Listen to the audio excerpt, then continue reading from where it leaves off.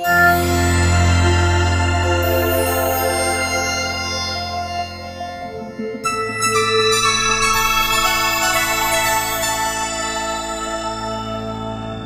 പുസ്തകോത്സവത്തിൻ്റെ പരിവൃത്തത്തിൽ ചാവറയച്ചനെ ഓർക്കുന്നത് വളരെ സന്ദർഭോചിതമാണ്. കാരണം പുസ്തകോത്സവം ഉണ്ടാകുന്നത് ആ ഉത്സവത്തിൻ്റെ ഭാഗമാകാൻ പുസ്തകങ്ങളുണ്ടായപ്പോഴാണ്. പുസ്തകങ്ങൾ ഉണ്ടാകുന്നത് പ്രസാധനം തുടങ്ങുമ്പോഴാണ്. മലയാളത്തിലെ പ്രസാധനധാരയുടെ ചരിത്രം നമ്മൾ പരിശോധിക്കുമ്പോൾ മുദ്രണാലയത്തിൻ്റെ ചരിത്രം കൂടി ആ കൂട്ടത്തിൽ നമുക്ക് തേടേണ്ടി വരുന്നു. കേരളത്തിലെ കാലത്ത് തിരുവനന്തപുരത്ത് രാജഭരണത്തിൻ്റെ കീഴിൽ സർക്കാരിൻ്റെ ലേഖകൾ പ്രസിദ്ധപ്പെടുത്തുന്ന ഒരു മുദ്രണാലയമുണ്ടായിരുന്നു. പിന്നെ കോട്ടയത്ത് CMS സഭയുടെ അധീനതയിൽ ഒരു മുദ്രണാലയമുണ്ടായിരുന്നു. CMS മുദ്രണാലയത്തിൽ അച്ചടിച്ചിറക്കിയിരുന്നത് മുഴുവൻ അവരുടെ വേദ പ്രസരണം സംബന്ധമായതും പഠന സംബന്ധമായതുമായ ഗ്രന്ഥങ്ങളായിരുന്നു, ലഘുലേഖകളായിരുന്നു. അതല്ലാതെ ഇവിടെ ഒരു പ്രസാധന സാധ്യത ആവശ്യമാണെന്ന് ചാവറയച്ചന് തോന്നി. അദ്ദേഹം CMS പ്രസ് ഒന്ന് കാണാൻ അനുവാദം ചോദിച്ചു. അവിടെ ചെന്നു. കണ്ടുകൊള്ളു, പക്ഷെ ഒന്നും വരച്ചെടുക്കുകയൊന്നും വേണ്ട എന്ന ഒരു നിർദ്ദേശമാണ് അദ്ദേഹത്തിന് ലഭിച്ചത്. മാത്രമല്ല അദ്ദേഹം കയറി കാണുമ്പോഴെല്ലാം വളരെ സൂക്ഷ്മമായി ജാഗരൂകമായി അദ്ദേഹം ഇതൊന്നും പകർത്തിയെടുക്കുന്നില്ല എന്ന് ഉറപ്പുവരുത്താൻ ആളെയും ഏർപ്പാട് ചെയ്തിരുന്നു. അദ്ദേഹത്തിൻ്റെ ആഗ്രഹം അവിടുത്തെ ഒരു മുദ്രണ എന്താ പറയുക പ്രിൻറ്റിങ് യന്ത്രം കണ്ട് അതിൻ്റെ ഒരു രൂപരേഖ വരച്ചെടുക്കണമെന്നുള്ളതായിരുന്നു. കഴിയാതെ വന്നപ്പോൾ നിരാശനായി അദ്ദേഹം മടങ്ങിയെങ്കിലും അദ്ദേഹം തിരുവനന്തപുരം വരെ അതിനു വേണ്ടി ഒരു യാത്ര ചെയ്ത് അവിടെയുള്ള ഒരു സുഹൃത്ത് മുഖേന അകത്ത് കിടക്കാൻ അനുവാദം വാങ്ങി. അങ്ങനെ അകത്ത് കണ്ട് എങ്ങനെയാണ് ഒരു അച്ചടി യന്ത്രം പ്രവർത്തിക്കുന്നത് എന്നുള്ളത് വളരെ വിശദമായി കാണുകയും അതിൻ്റെ ഒരു ഏകദേശ രേഖാചിത്രം തയ്യാറാക്കി തന്നോടൊപ്പമുള്ള മറ്റൊരാളുടെ സഹായത്തോടു കൂടി അതിൻ്റെ ഒരു എന്താ പറയുക ചിത്രണ രൂപം വിഭാവനം ചെയ്യുകയും പിന്നീട് ആശ്രമത്തിൽ വന്ന് വാഴപ്പിണ്ടി കൊണ്ട് അതിൻ്റെ അളവ് കൃത്യതയ്ക്കൊത്ത് ഈ നമ്മുടെ പ്രിൻറ്റിങ് പ്രസ്സിൻ്റെ ഉപകരണങ്ങളും ഘടകങ്ങളും ഉണ്ടാക്കുകയും പിന്നീട് ഒരു തട്ടാനടക്കമുള്ള ആൾക്കാരെ വിളിച്ചു വരുത്തിയിട്ട് ഈ പ്രിൻറ്റിങ് പ്രസ് വിഭാവനം ചെയ്യുകയുമാണ് ഉണ്ടായത്. ആ പ്രിൻറ്റിങ് പ്രസ് ഇപ്പോഴും മാന്നാനത്തെ ഒരു മ്യൂസിയത്തിൽ ഒരു കാഴ്ച വസ്തുവായി സൂക്ഷിച്ചിട്ടുണ്ട്. ആ പ്രിൻറ്റിങ് പ്രസ് ഉണ്ടാക്കി കഴിഞ്ഞപ്പോൾ അത് അച്ചടി പ്രാവർത്തിക തലത്തിലേക്ക് കൊണ്ടുവരണമെങ്കിൽ അതിന് ടൈപ്പുകൾ വേണം, അക്ഷരങ്ങളുടെ അച്ചുകൾ വേണം. അതുണ്ടാക്കുന്നതിന് വേണ്ടി ശ്രമങ്ങൾ നടത്തിയപ്പോൾ ആ ശ്രമങ്ങളെ പരാജയപ്പെടുത്താൻ വേണ്ടിയുള്ള ശ്രമങ്ങൾ നടന്നു. ഒടുവിൽ അദ്ദേഹം ഇത് കൊത്തിയുണ്ടാക്കുന്ന ആളെ അതിഗൂഢമായി പുളുങ്കുന്നിലേക്ക് കൊണ്ടുപോയി അവിടുത്തെ ഒരു പ്രൗഢമായ തറവാടിൻ്റെ നിലവറയ്ക്കകത്ത് അതിൻ്റെ വീടിൻ്റെ ചുറ്റും 5-8 പേരെ കാവൽക്കാരായി നിർത്തിയ ശേഷം വളരെ സ്വകാര്യതയോടുകൂടിയാണ് അത് അച്ചടിച്ചിറക്കിയത്, അച്ചുകൂടമുണ്ടാക്കിയത്. അങ്ങനെ അച്ചുകളുമായി വന്ന് അത് ആദ്യമായി പ്രിൻറ്റിങ്ങിന് വേണ്ടി അത് ഉപയോഗിക്കുന്ന സന്ദർഭത്തിൽ അദ്ദേഹത്തെ അലട്ടിയിരുന്ന് അന്ന് പേപ്പർ ഇന്ത്യയിൽ നിർമ്മിക്കുന്നില്ല, വിദേശത്തുനിന്ന് വരണം. അച്ചടി മഷി ഇന്ത്യയിലില്ല, അത് വിദേശത്തുനിന്ന് വരണം. പക്ഷെ ആരുടെയെല്ലാമോ ഒരു ദൈവനിയോഗം പോലെ സഹായഹസ്തങ്ങൾ കടന്നു വരികയും അങ്ങനെ ആഗ്രഹിച്ചതിനേക്കാൾ കൂടുതൽ കാലഘട്ടം ഇത് പ്രവർത്തിപ്പിക്കാൻ ആവശ്യമായ കടലാസും അച്ചടി മഷിയും ലഭിക്കുകയും ചെയ്തു. അങ്ങനെ 2 കടലാസുകൾ പശ വെച്ച് ഒട്ടിച്ച് അത് വെച്ചിട്ടാണ് ആദ്യമായി ആ മുദ്രണാലയത്തിൽ നിന്ന് ഒരു ലഘുലേഖ അച്ചടിച്ചിറക്കുന്നത്. ജ്ഞാനപീയൂഷം എന്ന പേരുള്ളൊരു ഗ്രന്ഥമാണ് ആദ്യം അവിടെ നിന്ന് അച്ചടിച്ചിറക്കുന്നത്. ഈ അച്ചടി മഷി പുരണ്ട് ആദ്യമായി തങ്ങളുടെ അധീനത്തിൽ നിന്നുകൊണ്ട് മലയാളത്തിലെ അക്ഷരങ്ങൾ ഈ കടലാസിൽ തെളിഞ്ഞു വന്നപ്പോൾ അത് കണ്ടു നിന്നവരുടെ എല്ലാം കണ്ണ് നിറഞ്ഞു എന്നാണ് അതിനെക്കുറിച്ച് നാളാഗമങ്ങളിൽ നമ്മൾ വായിക്കുന്നത്. അതോടൊപ്പം തന്നെ ചാവറയച്ചൻ അവിടെ അവലംബിച്ചൊരു മാതൃകയുണ്ട്. തൽക്കാലം പ്രിൻ്ററേയും ബൈൻഡറേയും അവരുടെ സേവനങ്ങൾ നമ്മൾ എവിടെ നിന്നൊക്കെയോ കടം വാങ്ങിക്കൊണ്ടുവന്നിരിക്കുകയാണ്. ശാശ്വതമായി അവരൊരിക്കലും മാന്നാനത്ത് നിൽക്കാനിടയില്ല. അവർ പോയാൽ നമ്മളിതെങ്ങനെ മുന്നോട്ട് കൊണ്ടുപോകും? അതുകൊണ്ട് അവിടങ്ങളിൽ ലഭ്യമായ ആളുകളെ അദ്ദേഹം വിളിച്ചു വരുത്തി ഈ തൊഴിലിൽ നിങ്ങൾക്ക് പരിശീലനം നേടാൻ താല്പര്യമുണ്ടെങ്കിൽ വരൂ എന്ന് പറഞ്ഞ് പ്രിൻ്ററുടെ കീഴിലും ബൈൻഡറുടെ കീഴിലും 5-6 പേരെ അദ്ദേഹം പരിശീലിപ്പിച്ചെടുത്തു. അത് കേരളക്കരയിൽ ആദ്യമായി ഔപചാരികമായ തൊഴിൽ പരിശീലനം ആരംഭിക്കുന്നതിൻ്റെ മുഹൂർത്തം കൂടിയായി മാറി. അങ്ങനെ അച്ചടിച്ചിറങ്ങുന്ന പുസ്തകങ്ങൾ എങ്ങനെയാണ് അത് തിരുവനന്തപുരത്തെയും CMS പ്രസിൻ്റെയും പുസ്തകങ്ങളിൽ നിന്ന് വേറിട്ട് നിന്നതെന്ന് ചോദിച്ചാൽ, പൊതുസമൂഹത്തിൻ്റെ താല്പര്യത്തിന് ഉതകുന്ന സ്വദേശ ഗ്രന്ഥങ്ങൾ ആദ്യമായി അച്ചടിച്ചിറക്കുന്ന ഒരു ധാരയായി ആ പ്രിൻറ്റിംഗ് പ്രസ് മാറി എന്നുള്ളതാണ്. അങ്ങനെ പൊതുസമൂഹത്തിന് പ്രയോജനപ്പെടുന്ന ഗ്രന്ഥങ്ങൾ പ്രകാശിപ്പിക്കുന്ന ആദ്യത്തെ പ്രസാധന ആലയമായി സെൻറ്റ് ജോസഫ് പ്രസ് മാറുകയും ഇന്ന് എത്രയോ പബ്ലിഷേഴ്സ് നമുക്കുണ്ട്. ഇവിടെ തന്നെ കടന്നു നോക്കിക്കഴിഞ്ഞാൽ നൂറുകണക്കിന് പബ്ലിഷേഴ്സിൻ്റെ മേൽവിലാസം നമ്മൾ കാണുന്നു. ഈ പ്രസാധകരെല്ലാം കേരളക്കരയിൽ നിന്നുകൊണ്ട് തുടക്കം കുറിച്ചത് ഈ മാന്നാനത്ത് ഈ താപസ വൈദികൻ ആരംഭിച്ച ഈ ചെറിയ പ്രിൻറ്റിംഗ് പ്രസ്സിൻ്റെ തുടർച്ചയിലാണ്. പ്രസാധനധാരിയുടെ മലയാളത്തിലെ ആദ്യ സ്ഥാപകൻ അല്ലെങ്കിൽ ആ പ്രാരംഭകൻ എന്നുള്ള സ്ഥാനം അദ്ദേഹം പോലും അറിയാതെ അദ്ദേഹത്തിൽ കാലം ചാർത്തി കൊടുക്കുകയായിരുന്നു. പുസ്തകങ്ങൾ അച്ചടിച്ചിറക്കുന്നു, സമീപ പരിസരത്തുള്ളവർക്കത് വായിക്കാം. പക്ഷെ ദൂരസ്ഥരായ ആളുകൾ കൂടി വായിക്കണ്ടേ, സമൂഹത്തിൻ്റെ എല്ലാ കോണുകളിലേക്കും ഇത് എത്തിപ്പെടണ്ടേ. അതിനുവേണ്ടി അദ്ദേഹത്തിൻ്റെ അന്നത്തെ എളിയ ബുദ്ധിയിൽ അദ്ദേഹം വിഭാവനം ചെയ്തൊരു സംവിധാനമാണ് പലയിടങ്ങളിലായി ഈ പുസ്തകങ്ങൾ കൊണ്ടൊന്ന് ശേഖരിച്ച് വയ്ക്കുക. അവിടെ വായനയിൽ താല്പര്യമുള്ളവർ വന്ന് പുസ്തകങ്ങൾ കടം വാങ്ങിക്കൊണ്ടുപോയി വായിച്ച് വായനാനന്തരം തിരിച്ചു കൊടുത്ത് അടുത്ത പുസ്തകം കടം വാങ്ങാൻ വരിക. അങ്ങനെയൊരു സംവിധാനം ഇവിടെ ഇണക്കുകയും അത് പലയിടങ്ങളിലായി വ്യാപിച്ച് പിന്നെ പലരായി അനുകരിച്ച് അത് പിന്തുടർന്ന് വന്ന് ഒരു വലിയ പ്രസ്ഥാനമായി മാറുകയും ചെയ്തു. അങ്ങനെയാണ് കേരളത്തിൽ ഗ്രന്ഥശാല പ്രസ്ഥാനത്തിൻ്റെ ആദ്യ ബീജം നാം എടുക്കുന്നത്. ഇതൊന്നും ഞാൻ ഇങ്ങനെയൊക്കെ ചെയ്യാൻ പോകുന്നു, ഭാവിയിൽ ഞാൻ ഇങ്ങനെയൊക്കെ അറിയപ്പെടാൻ പോകുന്നു എന്ന് കരുതി ഒന്നും അദ്ദേഹം ചെയ്തതല്ല. അദ്ദേഹം ഔപചാരികമായ സ്കൂൾ വിദ്യാഭ്യാസം പോലും ലഭിക്കാത്ത ഒരാളാണ്.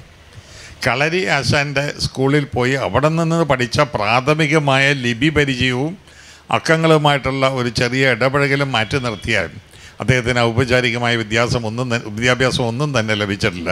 9-10 ഭാഷകളിൽ തികഞ്ഞ അവഗാഹം അദ്ദേഹം നേടിയത് സ്വപ്നം പ്രയത്നം കൊണ്ടും ജിജ്ഞാന തൃഷ്ണ കൊണ്ടും മാത്രമാണ്. അവസാന കാലഘട്ടത്തിൽ അദ്ദേഹത്തിൻ്റെ ഏറ്റവും വലിയ ദുഃഖം സ്പാനിഷ് ഭാഷ എനിക്ക് വേണ്ട വിധം പ്രയോഗിക്കാൻ കഴിയുന്നില്ല, അതുകൊണ്ട് ആ ഭാഷയിൽ ഇറങ്ങുന്ന വിശോത്തരങ്ങളായ ഗ്രന്ഥങ്ങൾ ആ മാതൃമൊഴിയിൽ നിന്ന് വായിച്ച് ഉൾക്കൊള്ളിച്ചേർക്കാൻ കഴിയുന്നില്ല എന്നുള്ളതിൽ ദുഃഖിക്കുന്ന ഒരു ജ്ഞാനയോഗിയുടെ തലത്തിലേക്ക് അദ്ദേഹം ചുവട് വെച്ച് കയറുന്നത് ആത്മസമർപ്പണത്തോടു കൂടിയ അദ്ദേഹത്തിൻ്റെ അനുശീലങ്ങളും ശ്രമങ്ങളും കൊണ്ടാണ്.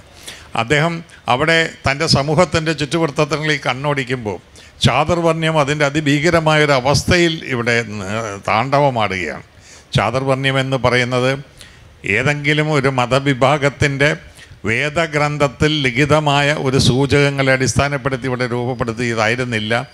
ഈ സമൂഹത്തെ അടക്കി ഭരിച്ചുകൊണ്ടിരുന്ന വരേണ്യവർഗം തങ്ങളുടെ വരേണ്യ മേധാവിത്വം നിലനിർത്തുന്നതിന് വേണ്ടി ഇവിടുത്തെ സാധാരണക്കാർക്ക് അടക്കമുള്ളവർക്ക് ബാധകമായി ഉണ്ടാക്കിയ ഒരു ഒരുപക്ഷെ മനസ്സിൽ സങ്കല്പിച്ചിട്ട് പോലുമില്ലാത്ത മനുസ്മൃതിയായിരുന്നു. ഒരേ കുറ്റം ചെയ്താൽ 4 സമുദായ ശ്രേണിയിൽപ്പെട്ടവർക്ക് 4 ശിക്ഷയാണ്. ഏറ്റവും ഉയർന്നു നിൽക്കുന്ന ആളെ ശാസിച്ചു വിടും, ഏറ്റവും താഴെയുള്ളവൻ തിളച്ച എണ്ണയിൽ കൈമുക്കി ഞാൻ ചെയ്തിട്ടില്ല എന്ന് സ്ഥാപിക്കണം. അപ്പോൾ അതിൽ വളരെ കൃത്യതയോടുകൂടിയ പക്ഷപാതങ്ങളുണ്ട്. എന്തായിരുന്നു അതിൻ്റെ അടിസ്ഥാന തത്വം? സ്കൂളിൽ പോയിട്ടില്ലാത്ത ചാവറച്ചൻ ആലോചിച്ചപ്പോൾ അദ്ദേഹത്തിൻ്റെ അതിൻ്റെ പുറകിലുള്ള സൂത്രം എന്താണെന്നുള്ളത് വളരെ സുതാര്യമായി ബോധ്യപ്പെട്ടു. താഴേക്കടയിലുള്ളവനാണ് ഭൂരിപക്ഷം വരുന്നവൻ. അവന് വിദ്യാഭ്യാസമില്ലാതെ നിന്നാൽ അവന് വലിയ വേത്തരം ജോലികൾക്ക് അവകാശവാദം ഉന്നയിക്കാൻ കഴിയില്ല, അതിനുള്ള യോഗ്യത അവനില്ല. അപ്പോൾ അവൻ പാടത്ത് പണിയെടുത്തും പറമ്പിൽ കിളയ്ക്കാൻ നിന്നും മേക്കപ്പ് പണി ചെയ്തും എന്നും അടിമ ജോലിക്കാരനെ പോലെ നിന്നുകൊള്ളും.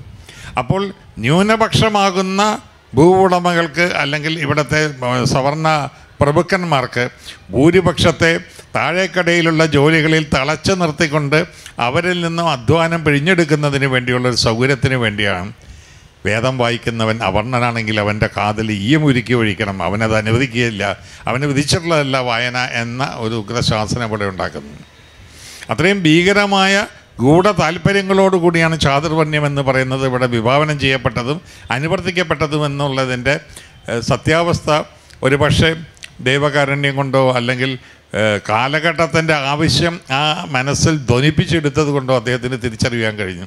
അപ്പോൾ ഓരോ വർഗത്തിനും ഓരോ തൊഴിൽ എന്ന നിലയിൽ താഴേക്കടയിലുള്ള എല്ലാ തൊഴിലുകളും ഈ ഒരു വിഭാഗത്തിനായി വിട്ടുകൊടുത്തിട്ട് മേത്തരം ആളുകൾക്ക് അടക്കി ഭരിക്കാനും സ്വത്ത് ആഹ്ലാദപൂർവ്വം ആർഭാടപൂർവ്വം ആസ്വദിക്കുവാനുമായി പകുത്ത് മാറ്റിവെക്കുന്നൊരു സംവിധാനം. ഈ സംവിധാനത്തെ അദ്ദേഹം വിശ്വസിച്ചിരുന്ന അദ്ദേഹം ധരിച്ചിരുന്ന ആ ഒരു തിരുവസ്ത്രത്തിൻ്റെ ബലത്തോടു കൂടിയുള്ള അദ്ദേഹത്തിൻ്റെ ദർശന കരിമയിൽ നിന്നുകൊണ്ട് ഒരിക്കലും കലാപത്തിലൂടെ, സായുധ കലാപത്തിലൂടെയോ അല്ലെങ്കിൽ രക്തച്ചൊരിച്ചിലൂടെയോ നേരിടാമെന്നല്ല അദ്ദേഹം കരുതിയത്. സഹനത്തിൻ്റെ പാതയിലൂടെ ബുദ്ധിയുടെ ഘടകങ്ങൾ ഉപയോഗിച്ചുകൊണ്ട് എങ്ങനെയാണ് ഇതിനെ മറികടക്കുക. അദ്ദേഹം അവിടെ കണ്ടെത്തുന്നൊരു വലിയ തിരിച്ചറിവുണ്ട്. An educated society is an enlightened society. ഒരു വിദ്യാസമ്പന്നമായ സമൂഹത്തിന് മാത്രമേ പ്രബുദ്ധമായ സമൂഹമാകാൻ കഴിയൂ.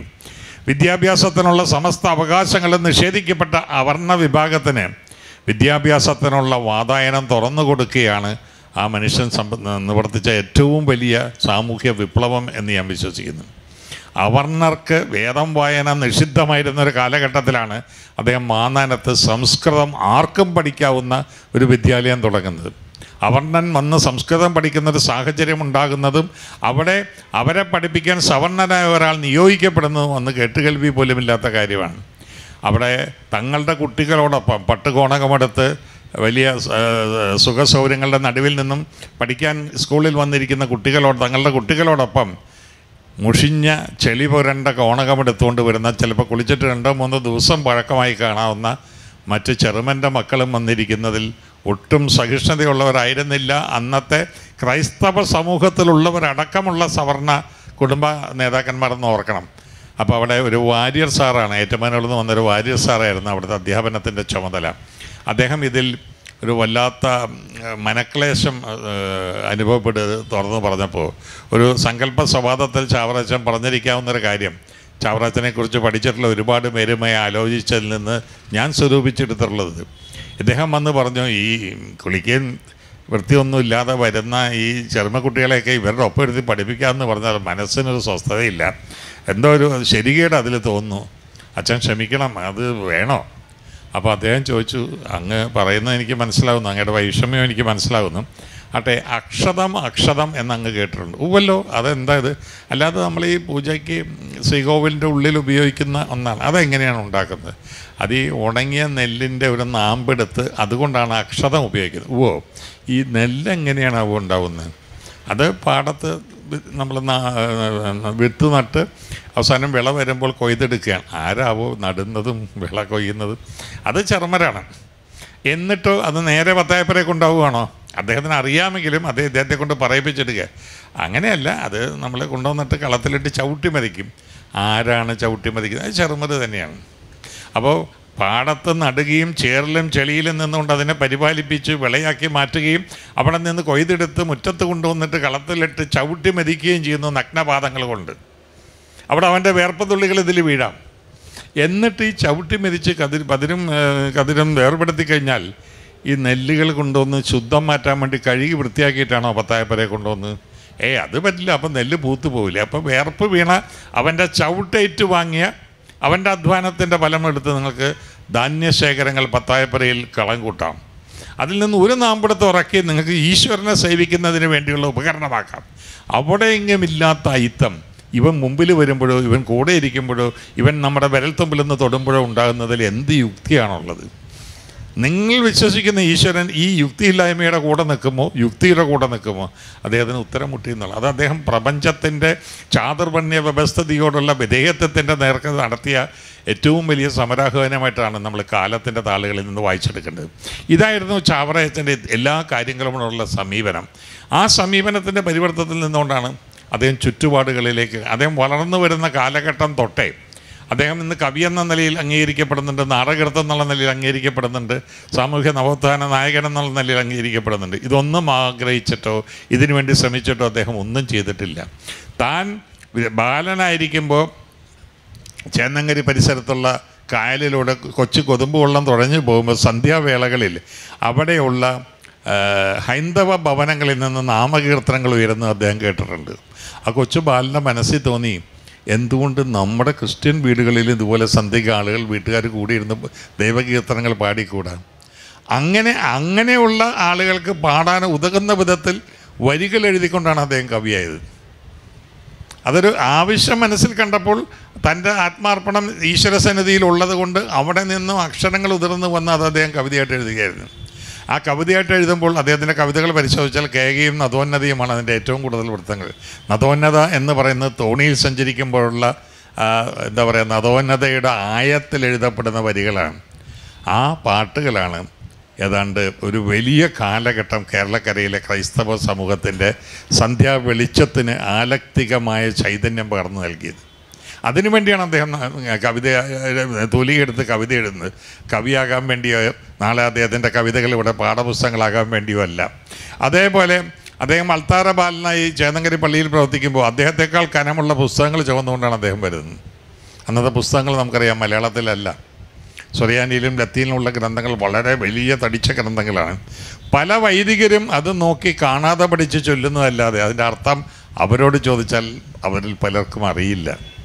ഏറ്റു ചൊല്ലുന്ന സമൂഹത്തിന് അവർക്കും അറിയില്ല ഈ പറയുന്ന വാചകത്തിൻ്റെ അർത്ഥം എന്താണെന്നുള്ളത്. അപ്പോൾ അത് കാണാതെ ആട്ടമറിയാതെ ആട്ടമാടുന്നവരുടെ ഒരു ആചാര അനുഷ്ഠാനമായി പ്രാർത്ഥനകൾ അങ്ങനെ പരിമിതപ്പെടുമ്പോൾ ഇതിൻ്റെ അർത്ഥം കൂടെ മനസ്സിലാക്കിയിട്ട് പ്രാർത്ഥിച്ചാൽ ഇതിന് കൂടുതൽ ഒരു അനുതാപത്തിൻ്റെതായ തീവ്രത ഉണ്ടാകുമല്ലോ എന്ന് ആ ബാലൻ്റെ മനസ്സ് ആഗ്രഹിച്ചിരുന്നു.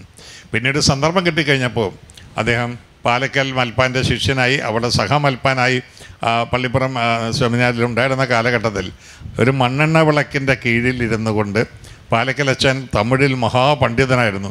തമിഴിൽ നിന്നുള്ള പ്രാർത്ഥനാ പുസ്തകങ്ങൾ അദ്ദേഹം പറഞ്ഞു കൊടുത്ത് ഇദ്ദേഹം മലയാളത്തിൽ എഴുതിയെടുത്ത് അങ്ങനെയാണ് മലയാളത്തിൽ പ്രാർത്ഥനാ ഗ്രന്ഥങ്ങൾ ഉണ്ടാകുന്നത്. അതെല്ലാം പിന്നീട് പരിഷ്കരിക്കപ്പെട്ടുവെങ്കിലും ആ മലയാള ഭാഷ ഇത്തരം കാര്യങ്ങൾ കൊണ്ട് ഉപകരിക്കുക എന്ന് പറയുന്ന ഒരു സമീപനത്തോട് മലയാളത്തിൻ്റെ വിശ്വാസി സമൂഹം നടന്നെടുക്കുന്നതും അതിലൂടെയാണ്. അവിടെ പുസ്തകങ്ങളുടെ കഥ പറഞ്ഞു, ഗ്രന്ഥാലയങ്ങളുടെ കഥ പറഞ്ഞു. അതുപോലെ ചുറ്റുവൃത്തത്തിലും താൻ ഇടപഴകുന്ന സമൂഹത്തിലും ആവശ്യമായതാണ് അദ്ദേഹം നിലനിർത്തി പോകുന്നത്. വാന്താനത്ത് സംസ്കൃത വിദ്യാലയം തുടങ്ങി പിറ്റേ വർഷം മാർപ്പൂക്കരയിൽ ഒരുപക്ഷെ ഇന്ത്യയുടെ ചരിത്രത്തിൽ ആദ്യമായി ദളിതന്മാർക്ക് വേണ്ടി അദ്ദേഹം ഒരു സ്കൂൾ തുടങ്ങി.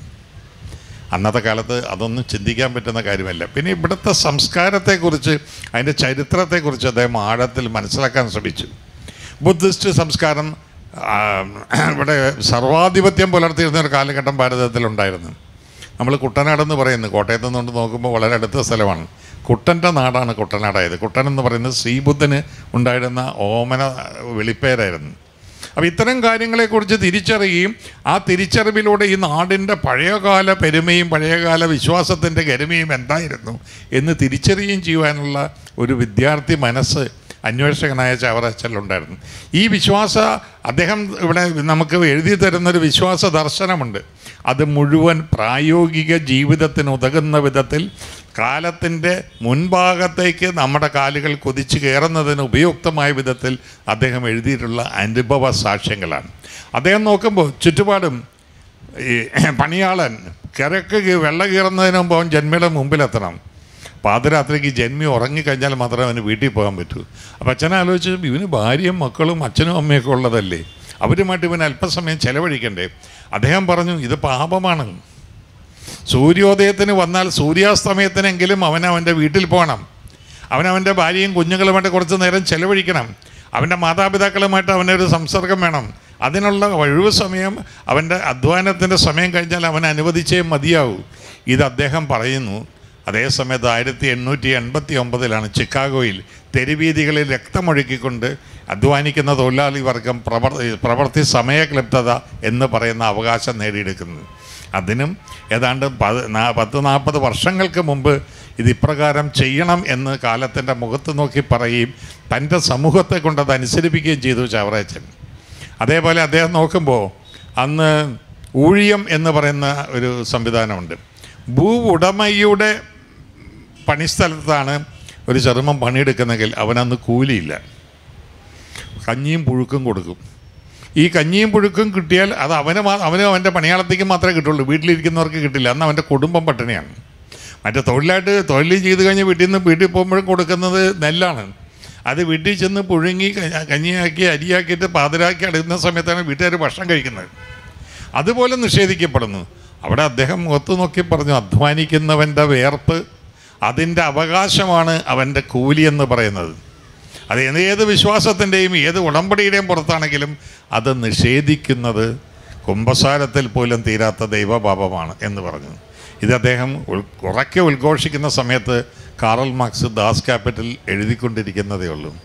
ഇപ്പം ഞാൻ പറയുന്ന അദ്ദേഹം കാലത്തിന് മുമ്പേ സഞ്ചരിച്ചിരുന്നു എന്നുള്ളതിൻ്റെ സാക്ഷ്യങ്ങളാണ് നമ്മൾ ഈ കണ്ടെത്തുന്നതല്ല. സ്കൂളിലേക്ക് കുട്ടികളെ വിളിച്ചുകൊണ്ടുവന്നു. പക്ഷേ 2-3 ദിവസം കഴിയുമ്പോൾ കുട്ടികൾ ഈ ചെറുമരുടെ കുട്ടികളൊന്നും സ്കൂളിൽ വരില്ല. കാരണം എന്താണെന്ന് പറഞ്ഞാൽ വിശക്കുന്ന വയറോട് കൂടിയാണ് അവർ വന്നിരിക്കുന്നത്.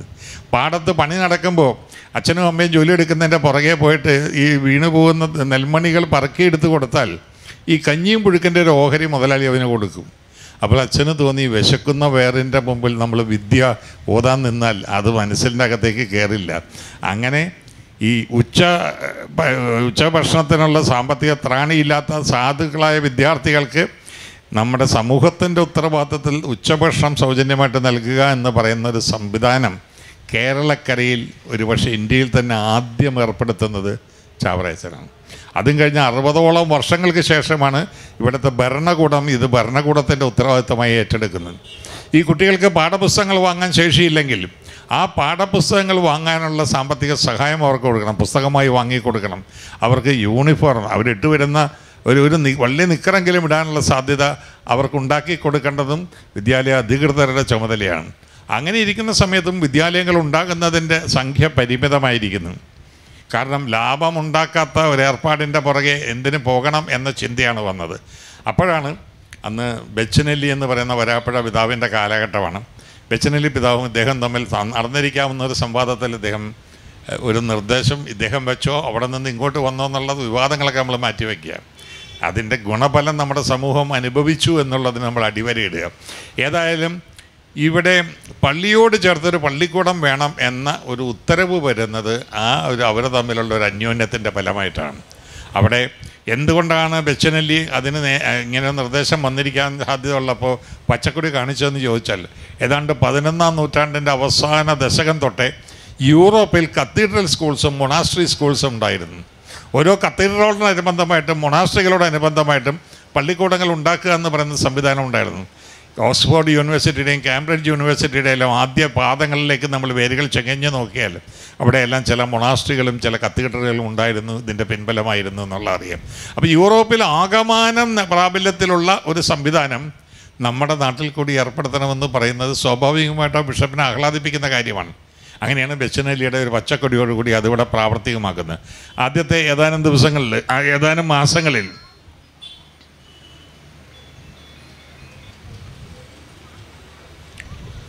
വലിയ ഉത്സാഹവും സഹകരണവും ഒന്നും പള്ളികളുടെ ഭാഗത്തുനിന്നുണ്ടായില്ല. ജീവിതത്തിൽ 1-2 തവണ മാത്രമാണ് ചാവറയച്ചൻ കോപാകുലനായി കർക്കശഭാവം അനുഷ്ഠിച്ചതായി അദ്ദേഹത്തിൻ്റെ ജീവിത ചിത്രം നമുക്ക് വെളിപ്പെടുത്തുന്നത്. അദ്ദേഹം പറഞ്ഞു, ഈ സർക്കുലർ കിട്ടി ഇനിയുള്ള ഒരു മാസത്തിനകം പള്ളിയോട് ചേർത്ത് പള്ളിക്കൂടങ്ങൾ തുടങ്ങാൻ അവിടുത്തെ വൈദികർ തയ്യാറായില്ലെങ്കിൽ വൈദികർക്കടുത്ത എല്ലാ അവകാശങ്ങളിൽ നിന്നും ഞാൻ അവരെ മുടക്കിയിരിക്കും. അന്ന് അദ്ദേഹം വികാരി ജനറലാണ്. അദ്ദേഹം മുടക്കിയതാണ്. അപ്പോൾ അച്ഛന് പള്ളിക്കൂടം തുടങ്ങിയില്ലെങ്കിൽ കൈമത്ത് കിട്ടില്ല, പ്രസാരം കിട്ടില്ല, യാതൊന്നും കിട്ടില്ല. അച്ഛൻ അവിടുത്തെ പള്ളിമേടയിൽ നിന്ന് കിട്ടുന്ന ഭക്ഷണം മാത്രമേ കിട്ടുള്ളൂ. കൈമടക്കിനേക്കാൾ ഉപരി വൈദികനടുത്ത അധികാരങ്ങളും എടുത്ത് കളയുമെന്ന് പറയുമ്പോൾ അദ്ദേഹം നോബഡിയാകും എന്ന് പറയുന്നൊരവസ്ഥ വന്നപ്പോൾ നിർബന്ധിതനാവുകയാണ്. അപ്പോഴും എല്ലാ പള്ളികളും നേരിടുന്നൊരു വലിയ പ്രശ്നമുണ്ട്. ഇതിനുള്ള സാമ്പത്തികം വേണ്ടേ, അധ്യാപകർക്ക് ശമ്പളം കൊടുക്കണ്ടേ. അവിടെയും ക്രാന്തദർശിയായ മനുഷ്യൻ പറഞ്ഞു, എനിക്ക് നിങ്ങളെ ആരെയും പിഴിയാൻ ഉദ്ദേശിച്ചത്, ഞാൻ വീട്ടമ്മമാരോടാണ് കാര്യം അപേക്ഷിക്കുന്നത്. ദിവസവും നിങ്ങൾ ഈ കഞ്ഞിക്ക് അരി എടുക്കുമ്പോൾ ഒരു പിടി അരി ഒരു കലത്തിലേക്ക് മാറ്റിയിടുക, എന്നെ ഓർത്തിട്ട്, കർത്താവിനെ ഓർത്തിട്ട്. അപ്പോൾ ഒരു വീട്ടിൽ നിന്ന് ഒരു മാസം 30 പിടി അരി ഉണ്ടാവും. 1000 കുടുംബങ്ങളുള്ള ഒരു ഇടവകയാണെങ്കിൽ 30,000 പിടി അരി ഉണ്ടാവും. അത് പള്ളിക്കുള്ളതാണ്. ആ പണമെടുത്താണ് കുട്ടികൾക്ക് ഉച്ചക്കഞ്ഞി കൊടുക്കുന്നത്. ആ അരിയുടെ പണമെടുത്താണ് അധ്യാപകർക്ക് ശമ്പളം കൊടുക്കുന്നത്. പണം തികയുന്നില്ല. അന്ന് എല്ലാവരും വലിയ ഭൂസ്വത്തുക്കൾക്ക് ഉടമകളാണ്. എല്ലാവരെയും വിളിച്ചിട്ട് പറഞ്ഞു, നിങ്ങളുടെ തെങ്ങും പറമ്പിൽ 1 ഏക്കറിൽ 1 തെങ്ങ് പള്ളിക്ക് വേണ്ടി അതിൻ്റെ ചുറ്റും ഓല കൊണ്ടൊരു കെട്ട് തെങ്ങായിട്ട് നേർച്ചയായിട്ട് തരിക. 1 ഏക്കർ എന്ന് പറയുമ്പോൾ 50 ഏക്കറോ 500 ഏക്കറോ 1000 ഏക്കറോ ഒക്കെയുള്ള സ്വത്തുക്കളുള്ള ആളുകളാണ് ഈ ഇടവക അംഗങ്ങളിൽ പലരും. 1 ഏക്കറിൽ നിന്ന് ആ തെങ്ങിലുണ്ടാകുന്ന തേങ്ങ പള്ളിക്കുള്ളത്. അത് പള്ളിയുടെ ആവശ്യങ്ങൾക്ക് വേണ്ടി ഉപയോഗിക്കാനും വിദ്യാഭ്യാസ പ്രവർത്തനങ്ങൾക്ക് വേണ്ടി ഉപയോഗിക്കാനും നിങ്ങൾ അനുവദിക്കണം. ആരെയും അലോസരപ്പെടുത്താതെ ഇദ്ദേഹം നടത്തിയ ഇതിന് ലവി എന്നാണോ പറയേണ്ടത്, മറ്റെന്തെങ്കിലും പേരാണോ പറയേണ്ടതെന്നുള്ളത് പിന്നീടുള്ളവർ കണ്ടുപിടിച്ച പേരാണ്. പക്ഷെ SNDPയുടെയും NSSൻ്റെയും നാളാഗമങ്ങളിലെ ആദ്യത്തെ ഒരു വർഷത്തെ ചരിത്രമെടുത്ത് നോക്കിയാൽ ഈ മാന്നാനത്ത് നിന്ന് ആരംഭിച്ച ക്രൈസ്തവ സന്യാസി സമൂഹം ധനശേഖരണത്തിന് അവലംബിച്ച അതേ മാർഗം നമുക്കും അനുവർത്തിക്കാവുന്നതാണ് എന്നെഴുതിയിട്ടുണ്ട്. ഈ കെട്ടുതെങ്ങ്, പിടിയരി, അങ്ങനെ ആളുകളെ പിഴിയാത്തതും അവർക്ക് അലോസരം ഉണ്ടാക്കാത്ത വിധത്തിലും അവരുടെ വരുമാനത്തിൻ്റെ ഒരു ഓഹരി ഒരു വലിയ സതുദ്ദേശത്തിന് വേണ്ടി ഉപയോഗിക്കുക എന്ന് പറയുന്ന ഒരു വലിയ സമീപനം അദ്ദേഹം ഇവിടെ തുടങ്ങി വെച്ചു. ഇന്നത് ഏറ്റവും പ്രയോജനകരമായി പ്രവൃത്തിപഥത്തിലെത്തിക്കുന്ന കമ്മ്യൂണിസ്റ്റ് പ്രസ്ഥാനമാണ്. അവരുടെ ലെവിയും ബോണസിൻ്റെ പെർസെൻറ്റേജ് എന്നൊക്കെ പറയുന്നതിൻ്റെ തുടക്കം ഈ വരികൾക്കിടയിലുള്ള അദ്ദേഹത്തിൻ്റെ ഈ അപ്രോച്ചിൽ നമുക്ക് വായിച്ചെടുക്കേണ്ടിയിരിക്കുന്നു. അദ്ദേഹം ഒരു പ്രസ്ഥാനത്തിൻ്റെയും വക്താവായിരുന്നില്ല. മനുഷ്യ സ്നേഹം എന്ന് പറയുന്നതായിരുന്നു അദ്ദേഹത്തിൻ്റെ രാഷ്ട്രീയമെന്ന് പറയുന്നത്. അപരൻ്റെ മുഖം വേദമായി വഹിക്കുന്ന മനസ്സുണ്ടായിരുന്നവനാണ്. അദ്ദേഹം ആകെ ചെയ്തിട്ടുള്ളത്, ഞാൻ നേരത്തെ പറഞ്ഞല്ലോ, അദ്ദേഹം എഴുതിയതൊന്നും അദ്ദേഹത്തിന് വേണ്ടിയല്ല, അദ്ദേഹത്തിന് യശസ്സ് കിട്ടാൻ വേണ്ടിയല്ല, സാഹിത്യ പോഷണത്തിന് വേണ്ടിയല്ല, കർമ്മത്തിൻ്റെ ഭാഗമായാണ് അദ്ദേഹം ഓരോ തൊഴിലുകളിലും ഏർപ്പെട്ടത്. ജീവിത സായനത്തിൽ അദ്ദേഹം പറയുന്നൊരു കാര്യമുണ്ട്. കൈനകരിയിലെ തൻ്റെ ഇടവകയിലെ നാട്ടുകാരോടാണ്, ഇടവകങ്ങൾക്ക് എഴുതിയ ഒരു അന്ത്യലേഖനം പോലെ എഴുതിയൊരു കത്തിലാണ് അദ്ദേഹം പറഞ്ഞത്, ചാവരൽ എന്ന പേരിൽ. അദ്ദേഹം പറയുന്നത്, ഈ മണ്ണിൽ ജീവിച്ചിരുന്ന ഒരുത്തൻ്റെ വേർപ്പ് വീണ് ഈ മണ്ണ് നനഞ്ഞിട്ടുണ്ടെങ്കിൽ, ആ നനവിൽ നിന്ന് ഒരു പുൽനാമ്പെങ്കിലും ഇവിടെ ഉതിർന്നു വന്നിട്ടുണ്ടെങ്കിൽ അതിൻ്റെ ആനുകൂല്യം അനുഭവിച്ച് അവിടെ വളരുന്ന ആ സമൂഹത്തിലെ മുതിർന്നവരുടെ അല്ലെങ്കിൽ ചെറുപ്പക്കാരുടെ കടമയും ഉത്തരവാദിത്വമാണ് ഈ വിയർപ്പ് ചിന്തിയവൻ്റെ വാർദ്ധക്യത്തിൽ അവൻ അനാഥനായി പോകാതിരിക്കുക, നിരാലംബനായി പോകാതിരിക്കുക. ഒരു മനുഷ്യന് ദൈവം സൃഷ്ടിച്ച, നിൻ്റെ സ്വരൂപത്തിൽ സൃഷ്ടിച്ച, എൻ്റെ സ്വരൂപത്തിൽ സൃഷ്ടിച്ച മനുഷ്യനും അന്തസ്സോടെ അഭിമാനത്തോടെ ആശ്രയവും സാന്ത്വനവും കൈപ്പറ്റിക്കൊണ്ട് മരിക്കാനുള്ള സാഹചര്യം ഒരുക്കുക എന്നുള്ളത്. അങ്ങനെയാണ് അവിടെ ഉപവിശാലകൾ ഉണ്ടാകുന്നത്. വൃദ്ധർക്ക് വേണ്ടിയുള്ള, അവരുടെ മരണത്തിനോടടുത്ത നിമിഷങ്ങളിൽ അവരെ ഉറ്റവർ നോക്കാനില്ലെങ്കിൽ അവരെ താങ്ങി തണലോടുകൂടി എല്ലാ സാന്ത്വനങ്ങളും നൽകി ശുശ്രൂഷ നൽകിക്കൊണ്ട് നല്ല മരണത്തിലേക്ക് നയിക്കുന്ന ഈ പറയുന്ന ശാലകളുണ്ടാകുന്നത്. ഇത്തരത്തിലുള്ളൊരു മനുഷ്യ സേവനത്തിൻ്റെ പേരിൽ ലോകം മുഴുവൻ ഹൃദയത്തിലേറ്റിയ പുണ്യവതിയായ മദർ തെരേസ അന്ന് ജനിച്ചിട്ടില്ല. അപ്പം അത്രയും കാര്യങ്ങൾ അന്നേ അദ്ദേഹം മനസ്സിൽ ചേർത്ത് കണ്ടു. ചുറ്റുപാടും നോക്കുമ്പോൾ ഒരു കുടുംബത്തിലേക്ക് നോക്കിയാൽ വിധവ എന്ന് പറയുന്നത് പത്തായപ്പറയിൽ ഒളിപ്പിച്ചു വെച്ചിരിക്കുന്നൊരു ബോംബാണ്, എപ്പോൾ വേണമെങ്കിലും പൊട്ടിത്തെറിക്കാം. അവിവാഹിതയായൊരു സ്ത്രീ എന്ന് പറയുന്നൊരു കുടുംബത്തിൻ്റെ ഏറ്റവും വലിയ ആദ്യമാണ്. അച്ഛൻ ചിന്തിച്ചപ്പോൾ എന്തുകൊണ്ട് ഒരു വിധവയ്ക്ക് ഇനിയൊരു പുനർവിവാഹം വേണ്ട, എനിക്ക് ആധ്യാത്മിക ജീവിതം വേണമെന്ന് ചിന്തിച്ചുകൂടാ? ഞാൻ കുടുംബജീവിതം ഇഷ്ടപ്പെടുന്നില്ല, ഞാൻ ആഗ്രഹിക്കുന്നത് ആധ്യാത്മികമായി പ്രാർത്ഥനയിൽ മുഴുകുന്ന ഒരു ജീവിതമാണ് എന്ന് തീരുമാനിക്കുവാനുള്ള സ്വാതന്ത്ര്യ അവകാശവും ഒരു പെൺകുട്ടിക്കില്ലേ? അങ്ങനെയുള്ളവർക്ക് വേണ്ടി ഒരു സന്യാസിനി ഭവനം തുടങ്ങണമെന്ന് അദ്ദേഹത്തിന് തോന്നി. അതിന് മാതൃകയായിട്ട് വിദേശ രാജ്യങ്ങളിൽ നിലവിലിരുന്നത് പോലെയുള്ള സന്യാസിനി മന്ദിരങ്ങളുടെ ബ്രാഞ്ചുകളും മറ്റും ഇവിടെയുണ്ട്. പക്ഷേ തദ്ദേശീയ തലത്തിൽ ആദ്യമായി ഒരു സന്യാസിനി സഭ ഇവിടെ ഉണ്ടാകുന്നത് ലിയോപോൾഡ് ബൊക്കാറോ എന്ന് പറയുന്ന ചാവറ അച്ഛൻ്റെ വലങ്കൈയായിരുന്ന ഒരു ഇറ്റാലിയൻ മിഷണറി പ്രീസ്റ്റും ചാവറ അച്ഛനും കൂടെ മുൻകൈ എടുത്തിട്ടാണ്.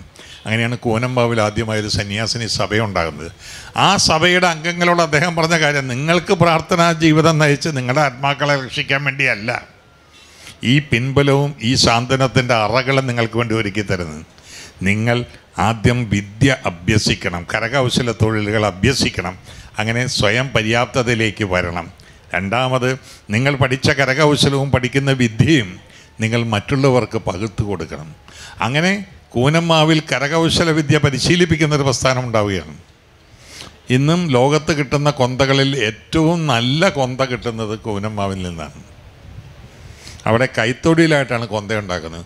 ഞാനൊരിക്കൽ അവിടെ ചെന്ന് അവിടുത്തെ പഞ്ചായത്ത് പ്രസിഡൻ്റായിട്ട് സംസാരിച്ചപ്പോൾ അദ്ദേഹം പറയുന്നത്, ഒരു 3000 കുടുംബങ്ങളെങ്കിലും സാർ ഈ വഴികളിലൂടെ പോയി കഴിഞ്ഞാൽ, ചാവക്കാടൊക്കെ പണ്ട് ചെന്ന് കഴിഞ്ഞാൽ ഈ ഗൾഫിലെ പണം വന്നിട്ട് വലിയ വലിയ ബംഗ്ലാവുകൾ കാണും. അതുപോലുള്ള ബംഗ്ലാവുകൾ കാണാം ഇവിടുത്തെ 4-5 തെരുവുകൾ നിറയെ.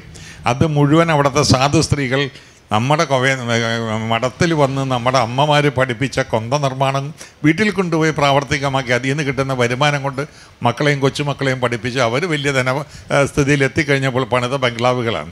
ഒന്ന് ആലോചിച്ച് നോക്കുക, 3000 കുടുംബങ്ങൾ തലമുറകൾ നീളുന്ന വിധത്തിൽ ഒരു ഉപജീവനം നടത്തുന്നതിന് വേണ്ടിയുള്ള ഒരു ദിശാമുഖം സ്കൂളിൽ പോയിട്ടില്ലാത്ത ഒരാളാണ്. ഒരു ഗ്രാമത്തിൻ്റെ സാമ്പത്തിക അവസ്ഥയെ സമ്പന്നമാക്കുന്ന ഒരു വലിയ ഉൾക്കാഴ്ചയോടുകൂടിയ ഒരു വിഭാവനം നടത്തുന്നത് ആ വിധത്തിലാണ്.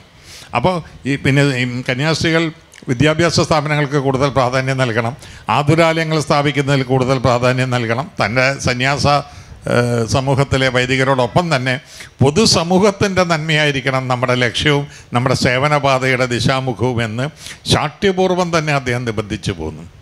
അങ്ങനെയുള്ള നിബന്ധങ്ങൾക്കിടയിൽ നിന്നുകൊണ്ടാണ് അദ്ദേഹം തൻ്റെ ജീവിതത്തിൻ്റെ തോണി മെല്ലെ മെല്ലെ തൊഴിഞ്ഞു പോകുന്നത്.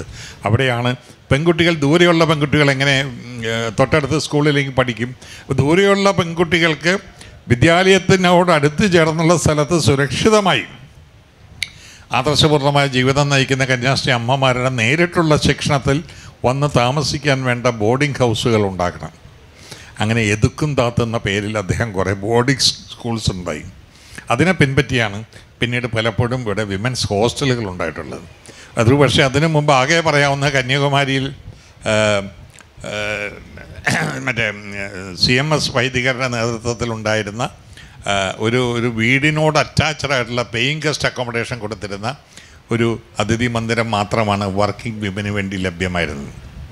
അല്ലാതെ വിദ്യാർത്ഥിനികൾക്ക് സുരക്ഷിതമായി വീട് വിട്ട് മറ്റൊരിടത്ത് വിദ്യാലയത്തോട് ചേർന്ന് താമസിച്ചുകൊണ്ട് പഠനം നടത്തുവാനുള്ള സംവിധാനം ആദ്യമായിട്ട് ഇവിടെ ഉണ്ടാകുന്നത് ചവറയത്തിൻ്റെ നിർദ്ദേശപ്രകാരം കൂനമ്മാവിൽ തുടങ്ങുമ്പോഴാണ്.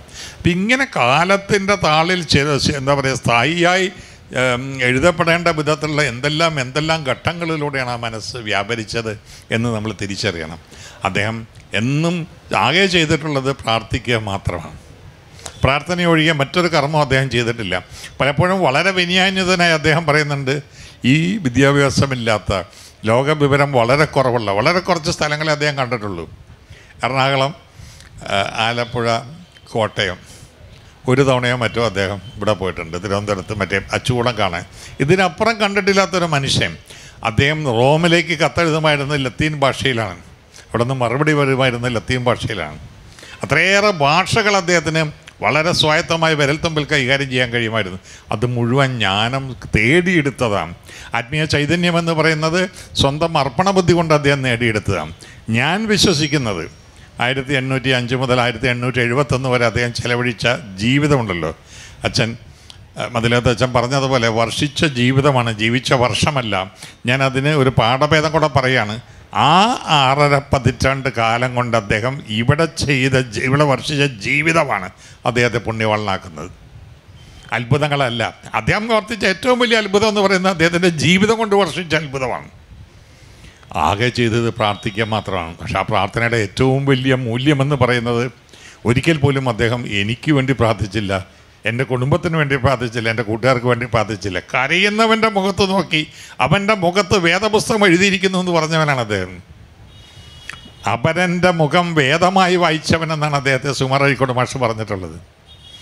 ആ മുഖം മറ്റൊരാളുടെ മുഖത്ത് നോക്കുമ്പോൾ അവിടെ കണ്ണീരിൻ്റെ ഒരു നനവുണ്ടെങ്കിൽ, ഉത്കണ്ഠയുടെ ഒരു ഭീതിയുണ്ടെങ്കിൽ, അല്ലെങ്കിൽ മറ്റെന്തെങ്കിലും ദുരവസ്ഥയുടെ ഒരു നിലപാടുണ്ടെങ്കിൽ അതിന് പരിഹാരം തേടി അവൻ്റെ ജീവിതത്തിൻ്റെ സന്തുലിതാവസ്ഥയുടെ സാന്ത്വനത്തിൻ്റെ ഒരവസ്ഥയിലേക്ക് അവനെ കൊണ്ടുവരാൻ കഴിയുന്നതാണ് എൻ്റെ പ്രാർത്ഥന. കർമ്മമാണ് പ്രാർത്ഥന എന്നാണ് അദ്ദേഹം ജീവിതം കൊണ്ട് എഴുതിയത്. ആരാധന എന്ന് പറയുന്നത് മറ്റൊരുത്തൻ്റെ വേദനയ്ക്ക് പരിഹാരമുണ്ടാക്കുകയും അവൻ്റെ ജീവിതത്തിന് ശ്രേയസ്സുണ്ടാക്കുന്ന എന്തെങ്കിലും ചെറു ചലനങ്ങൾക്ക് വഴി തുറക്കുകയും ചെയ്യുക എന്നുള്ളതാണ് അദ്ദേഹം പറഞ്ഞത്. അദ്ദേഹം പറഞ്ഞു തന്നിട്ടുള്ള കുടുംബ പ്രമാണങ്ങൾ വളരെ അടിവരയിട്ട് അദ്ദേഹം പറഞ്ഞിട്ടുണ്ട്. നിൻ്റെ ജീവിതത്തിൽ ഒരു ദിവസം ഒരു സൽക്കർമ്മമെങ്കിലും നീ ചെയ്തിട്ടില്ല എങ്കിലും ആ ദിവസം നിൻ്റെ ആയുസ്സിൻ്റെ പുസ്തകത്തിൽ എഴുതപ്പെടില്ല. അത്രയ്ക്ക് സ്പഷ്ടമായി അദ്ദേഹം പറഞ്ഞിരിക്കുന്നു. You have to do A good turn every day which helps the others. മറ്റുള്ളവർക്ക് ഉപകരിക്കുന്ന ഒരു നന്മയെങ്കിലും നീ ഒരു ദിവസം ചെയ്തിട്ടില്ലെങ്കിൽ ആ ദിവസം നിൻ്റെ ആയുസ്സിൻ്റെ ഗ്രന്ഥത്തിലില്ലാതെ you have lost it for ever എന്ന് സമൂഹത്തിൻ്റെ മുഖത്ത് നോക്കി അദ്ദേഹം പറഞ്ഞു. അത് പറയുമ്പോഴെല്ലാം അദ്ദേഹത്തിൻ്റെ മനസ്സിലുണ്ടായിരുന്നത് സമർപ്പണമാണ്. ഇതാ ഞാൻ അവിടുത്തെ ദാസൻ എന്ന് പറയുന്നത് എയർ കണ്ടീഷൻ മുറിയിലിരുന്നു കൊണ്ട് സുഷുപ്തിയുടെ നടുക്കിരുന്നുകൊണ്ട് പ്രാർത്ഥിക്കാനല്ല. അദ്ദേഹം സമൂഹത്തിൻ്റെ നടുവിലേക്ക് ഇറങ്ങി നിന്നുകൊണ്ടാണ് പ്രാർത്ഥന നടത്തിയത്.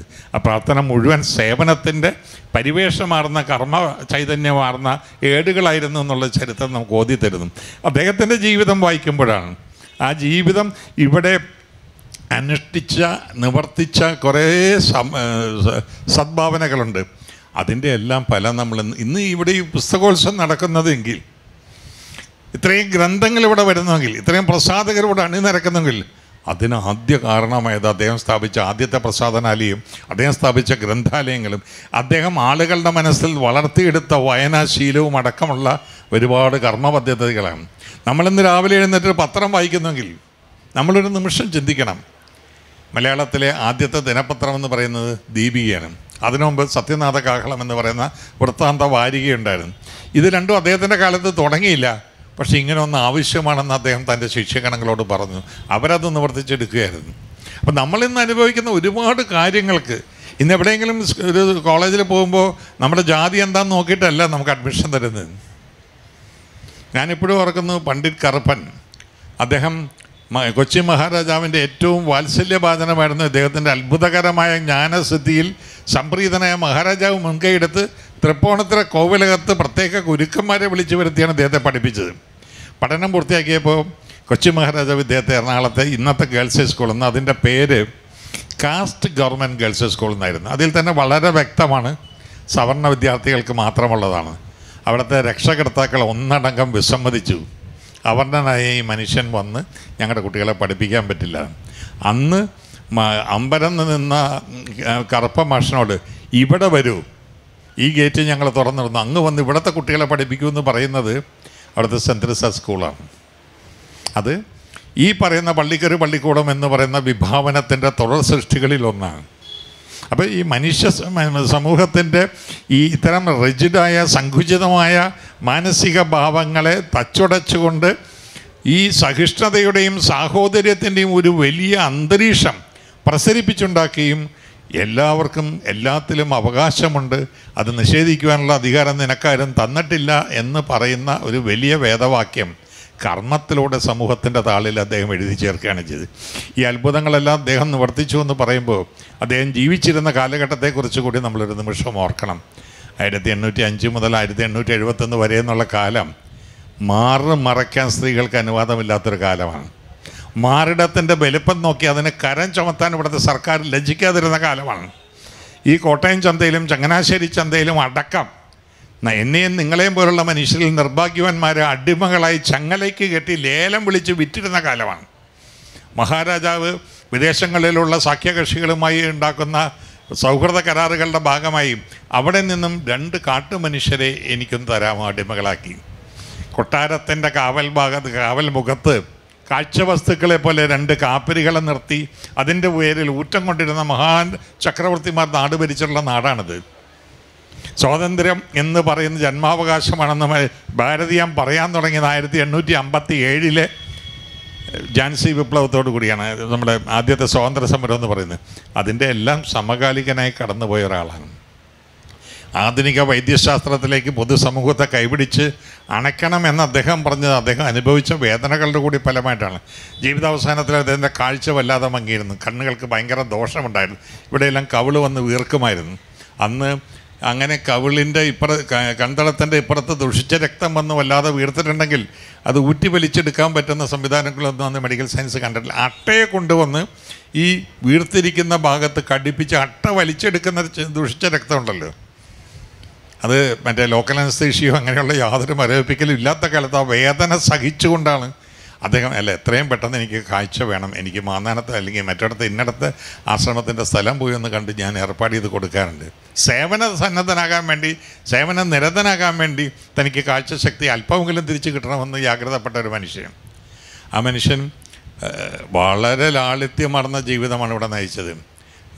കൂനമ്മാവിൽ അദ്ദേഹം താമസിച്ചിരുന്ന മുറിയിൽ പാറായിത്തരകന്മാർ എഴുവന്നയിൽ നിന്ന് അദ്ദേഹത്തെ കാണാൻ വന്നപ്പോൾ അവർക്ക് ആന്ധ്രാപ്രദേശിൽ എവിടെ നിന്നോ കിട്ടിയ ഒരു മാമ്പഴം, കുറച്ച് മാമ്പഴം ഒരു മാവിൻ തൈയും കൊണ്ടുവന്ന് അദ്ദേഹത്തിന് കൊടുത്തു.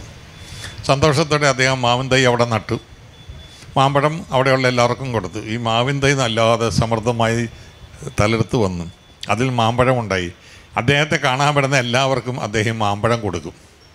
എന്നിട്ട് പറയും, ഇതിൻ്റെ മധുരം നിങ്ങൾ അനുഭവിക്കുക, പക്ഷെ വരും തലമുറയ്ക്ക് കൂടെ അത് കിട്ടാൻ പാകത്തിന് ഈ മാമ്പഴം നിങ്ങളുടെ വീട്ടിൽ നിങ്ങൾ നട്ടിരിക്കണം, ഇതിന് തുടർച്ചകളുണ്ടാകണം. അങ്ങനെ കൊണ്ടുപോയി ഒരുപാട് പേർ ഒരുപാടിടത്ത് നട്ടു. അപ്പോൾ ഇത് എന്ത് മാമ്പഴമാണെന്ന് ആരെങ്കിലും ചോദിച്ചാൽ പറയും അത് പ്രിയോരച്ഛൻ തന്ന മാമ്പഴമാണെന്ന്. ഇന്നും നിങ്ങൾ മാമ്പഴ സ്റ്റോളുകളിൽ ചെന്ന് പ്രിയോർ മാമ്പഴമെന്ന് പറയുന്നത് മലയാളികൾക്കും അവിടെ വന്ന് രുചി പിടിച്ച മറ്റു നാട്ടുകാർക്കും ഏറ്റവും ഇഷ്ടപ്പെട്ട മാമ്പഴത്തിൻ്റെ ബ്രാൻഡ് നെയിമാണ്. അത് പ്രിയോർ എന്നൊക്കെ പറയുമ്പോൾ നമ്മൾ കരുതിയിരിക്കുന്ന അതൊരു ബ്രാൻഡ് നെയിമാണ്. അല്ല, പ്രിയോർ ജനറലായിരുന്ന ചാവറയച്ചൻ കൈകൊണ്ടെടുത്തു തന്നൊരു മാമ്പഴത്തിൻ്റെ തുടർച്ചകളിൽ നിന്നാണ് ഈ പ്രിയോർ മാമ്പഴം ഉണ്ടായത്. അതിൻ്റെ മൂലം അൽഫോൺസ് എന്ന് പറയുന്നൊരു മാമ്പഴ വിഭവത്തിൻ്റെ പ്രകടനത്തിൽ നിന്ന് ഇവിടെ വന്നുണ്ടാക്കിയ രൂപാന്തരമാണെന്ന് പറയുന്നു. എന്തായിരുന്നാലും അത്തരം ചെറിയ കാര്യങ്ങളിൽ പോലും നമ്മുടെ ജീവിതത്തിൽ അദ്ദേഹത്തിൻ്റെ സ്വാധീനം വല്ലാതെ ഇഴുകിച്ചേർന്നിരുന്നു. ആ ഒരു കാലഘട്ടത്തിൻ്റെ മുമ്പേ സഞ്ചരിച്ച് ഒരു വലിയ കാലഘട്ടത്തെ തന്നോടൊപ്പം കൊണ്ടു കടന്നപ്പോൾ നമ്മൾ ഭാരതത്തിൻ്റെ ലോകത്തിൻ്റെ അപ്പുറം നിന്നോട് നോക്കുമ്പോൾ അദ്ദേഹത്തിൻ്റെ സമകാലികരായിരുന്ന ചില വ്യക്തികളെക്കുറിച്ച് മാത്രം നമ്മളൊരു നിമിഷം ആലോചിച്ച് നോക്കുക. കാറൽ മാർക്സും ഏംഗൽസും അദ്ദേഹത്തിൻ്റെ സമകാലികരായിരുന്നു. ഡോൺ ബോസ്കോ അദ്ദേഹത്തിൻ്റെ സമകാലികരായിരുന്നു. മാക്സ് മുള്ളർ അദ്ദേഹത്തിൻ്റെ സമകാലികരായിരുന്നു. ഇവരൊക്കെ തമ്മിൽ വലിയ വീഴ്ചകളുണ്ടായിരുന്നു എന്നുള്ളതല്ല. പ്രപഞ്ചത്തിൻ്റെ ചാക്രിക താളത്തിൽ അങ്ങനെ ചില അത്ഭുത പ്രതിഭാസങ്ങളുണ്ട്. ലോകത്തിൻ്റെ പല ഭാഗത്ത് ഒരു സാമൂഹ്യ നവോത്ഥാനം കാലത്തിൻ്റെ ആവശ്യമാകുമ്പോൾ അതിന് വേണ്ട ഈ ജ്വലിക്കുന്ന ബിന്ദുക്കളെ ഈ മണ്ണിൽ പലയിടത്തായി നടുമെന്ന് പറഞ്ഞ പോലെ ദേശത്തിൻ്റെ ലോകത്തിൻ്റെ പല ഭാഗത്തായി നാമ്പെടുക്കാൻ അനുവദിക്കും. ഷിർദിയിലെ സത്യസായിബാബ അദ്ദേഹത്തിൻ്റെ സമകാലികനായിരുന്നു. നമ്മുടെ ഈശ്വർ ചന്ദ്ര സാഗർ അദ്ദേഹത്തിൻ്റെ ഇതായിരുന്നു. രവീന്ദ്രനാഥ് ടാഗോറിൻ്റെ പിതാവ് ഇദ്ദേഹത്തിൻ്റെ സമകാലികനായിരുന്നു. ഇവിടെ വന്ന അയ്യ വൈകുണ്ഠസ്വാമി, അതായത് പന്തിഭോജനം നടത്തിയതിൻ്റെ പേരിൽ തിരുവിതാംകൂർ മഹാരാജ അവിടുത്തെ ഭരണകൂടം തുറുങ്കിലടച്ച അവർണനും സവർണനും കൂടെ ഒപ്പം ഭക്ഷണം വിളമ്പേൻ്റെ പേരിൽ തുറുങ്കിലടച്ച സ്ത്രീകൾക്ക് മാറുമറയ്ക്കാൻ സ്വാതന്ത്ര്യം വേണമെന്ന് ആവേശപൂർവ്വം ആവശ്യപ്പെട്ടതിൻ്റെ പേരിൽ പോലീസുകാരുടെ മർദ്ദനമേറ്റ അയ്യ വൈകുണ്ഠസ്വാമി ഇദ്ദേഹത്തിൻ്റെ സമകാലികനായിരുന്നു. തീരുന്നില്ല, മഹാരാജാവായ സ്വാതി തിരുനാൾ ഇദ്ദേഹത്തിൻ്റെ സമകാലികനും സുഹൃത്തുമായിരുന്നു. അപ്പോൾ ഏതെല്ലാം ലോകത്തിൻ്റെ പല ഭാഗങ്ങളിൽ ഏതാണ്ട് സമാന്തരമായി തന്നെ ഉയർന്നു വന്ന ഒരുപാട് നവോത്ഥാനത്തിൻ്റെ വിപ്ലവ സ്ഫുലിംഗങ്ങൾക്കൊപ്പം ഈ കൊച്ചു മണ്ണിൽ നിന്ന് ഇങ്ങനെയും ഒരു ജ്ഞാനയോഗി താപസരിൽ ഏറ്റവും ലളിതമായ ജീവിതം കൊണ്ട് നമ്മെ മോഹിപ്പിക്കുന്ന ജീവിതം ജീവിച്ച ഒരു മഹാത്മാവ് ഉണ്ടായിരുന്നു. അദ്ദേഹത്തെ പി ഗോവിന്ദപിള്ള എഴുതിയ ലേഖനമുണ്ട്. ഇത്രയും സാമൂഹ്യ പ്രവർത്തനങ്ങളെക്കുറിച്ച് വാചാലമായി സംസാരിക്കുന്ന ഞാൻ, സാമൂഹ്യ നവോത്ഥാനത്തിൻ്റെ വേരുകളെ ചകഞ്ഞു പോകുന്ന ഞാൻ, ഇത്രയേറെ സംഭാവനകൾ ഈ സമൂഹത്തിന് നൽകി ഇദ്ദേഹത്തെക്കുറിച്ച് അറിയാതെ പോയെന്ന് ഓർക്കുമ്പോൾ എൻ്റെ ജ്ഞാനത്തെക്കുറിച്ച്, ഞാൻ പഠിച്ചതിൻ്റെ പരിമിതിയെക്കുറിച്ച് ഓർത്ത് ഞാൻ ലജ്ജിക്കുന്നു എന്നാണ് പി ഗോവിന്ദപിള്ള എഴുതിയത്. അത് പി ഗോവിന്ദപിള്ള എന്ന് പറയുന്ന ഒരാൾ ഏത് തരത്തിലുള്ള സംഹിതയെ പ്രതിദാനം ചെയ്യുന്നു, അവരുടെ പോലും ആദരവ് അദ്ദേഹം നിസ്സംശയം അർഹതയോടെ പിടിച്ചു പറ്റിയിരുന്നു. അദ്ദേഹം സെമിനാരിയിൽ പഠിക്കുന്ന വിദ്യാർത്ഥികൾക്ക് ഈ ക്രിസ്മസ് കഴിഞ്ഞാലുള്ള ഒരാഴ്ച 10-12 ദിവസം വിനോദത്തിന് എന്തെങ്കിലും വേണം. അന്നത്തെ സെമിനാരി നിയമങ്ങളനുസരിച്ച് പുറമേയുള്ള സാഹിത്യകൃതികൾ അവിടെ കൊണ്ടുവന്ന് നാടകമായിട്ടൊന്നും അവതരിപ്പിക്കാൻ വയ്യ. ഇവർക്ക് ഉപയോഗിക്കാവുന്ന രീതിയിൽ ഒന്നുമില്ലെന്നറിഞ്ഞപ്പോൾ അദ്ദേഹം ഇവർക്ക് വേണ്ടി ചില നാടകങ്ങൾ എഴുതി. അത് ഏതാണ്ട് ക്രിസ്തുവിന് മുമ്പുള്ള കാലഘട്ടം മുതലേ നിലവിലിരുന്ന എക്കലോഗ്സ് എന്ന് പറയുന്ന ഇടയ നാടകങ്ങളുടെ ഒരു ജനറലാണ് എഴുതിയത്. പക്ഷെ കഥാപാത്രങ്ങൾ നിവർത്തിതമാകുന്ന ക്രിസ്തുവിൻ്റെ ജനനത്തിൻ്റെ അപ്പുറവുമായിട്ടാണെങ്കിൽ പോലും അവയിൽ അദ്ദേഹം ഇടചേർത്ത രൂപകങ്ങൾ എന്ന് പറയുന്നത് ഭാരതീയ വേദാന്ത ചിന്തയും നമ്മുടെ പുരാണങ്ങളുമായിട്ടൊക്കെ പുരാണങ്ങളിൽ പറഞ്ഞൊക്കപ്പെട്ടതുപോലെ അവൻ വരും. അതായത് നമ്മുടെ ഇന്ത്യൻ മിത്തോളജിയിലെ ഏറ്റവും വലിയ പുരാണ ഗ്രന്ഥങ്ങളിൽ പോലും ഒരു രക്ഷകൻ്റെ അവതാരത്തെക്കുറിച്ച് പറഞ്ഞിരിക്കുന്നു എന്നുള്ള സൂചന പോലും ഇതിൽ ചേർത്തുകൊണ്ടാണ് അദ്ദേഹം എഴുതിയത്. അങ്ങനെ അദ്ദേഹം 10-12 നാടകങ്ങൾ എഴുതി. അവ ഏതാണ്ട് 50കളുടെ മധ്യത്തിൽ വരെ ഈ സെമിനാറുകളിൽ പതിവായി അവതരിപ്പിച്ചു പോന്നിരുന്നു. പിന്നീട് ഇതര സാഹിത്യകൃതികളും അവിടെ അവതരിപ്പിക്കാവുന്നതാണെന്നുള്ള അവസ്ഥ വന്നപ്പോൾ കുറേ കൂടി കാലഘട്ടത്തിന് ചേരുന്ന രീതിയിലുള്ള അവതരണങ്ങൾ അവിടെ ഉണ്ടാവാൻ തുടങ്ങി. ഇത് വളരെ ആകസ്മികമായി ഒരു ചർച്ചാ യോഗത്തിൽ പങ്കെടുത്തുകൊണ്ടിരിക്കുമ്പോൾ അവിടെ വെച്ച് ഒരു കന്യാസ്ത്രീയും ഒരു വൈദികനും പറഞ്ഞു, ഇങ്ങനെ ഞങ്ങളുടെയൊക്കെ ഗുരുക്കന്മാർ ഈ നാടകം അവതരിപ്പിച്ച കഥ പറഞ്ഞ് കേട്ടിട്ടുണ്ടെന്ന്. അപ്പോൾ ഈ നാടകം എവിടെയുണ്ടെന്നുള്ള അന്വേഷണത്തിൻ്റെ ദീർഘമായ യാനത്തിന് ശേഷം അതിരമ്പുഴ എന്ന് പറയുന്ന ആശ്രമത്തിൻ്റെ പുരോശേഖരങ്ങൾക്കിടയിൽ നിന്ന് 2 നോട്ട് ബുക്കുകൾ കണ്ടെത്തുകയാണ്. അതിലൊന്ന് ചാവറയച്ച തന്നെ കൈപ്പടയിലുള്ളത്, മറ്റൊന്ന് പകർത്തി എഴുതിയ കൈപ്പടയിലുള്ളത്. അത് രണ്ടും ഇടയലേഖനങ്ങളുടെ സമ്പൂർണ്ണ നാടകങ്ങളായിരുന്നു.